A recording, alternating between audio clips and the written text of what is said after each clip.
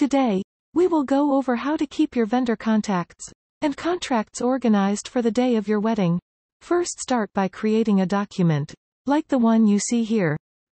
The top column should have these categories: vendor type, business name, point of contact name, point of contact phone number, and point of contact email.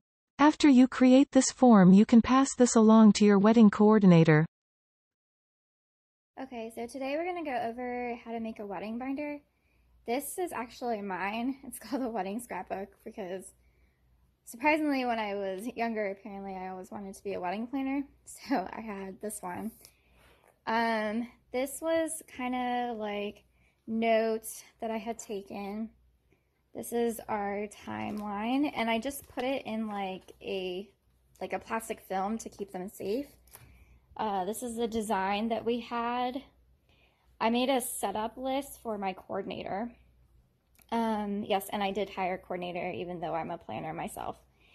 And this way, like, so they know exactly what they need to set up and like how many decorations I had. This is the floor plan.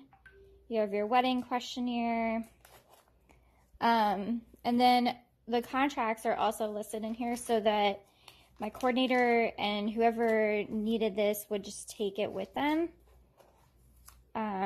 These are like all emails and stuff, signatures and music, food. But this is what you do when you create a wedding binder. It doesn't have to be fancy, it just needs to be organized. And then once you do that, you hand it over to your wedding coordinator. And then that's it. Everything's super organized.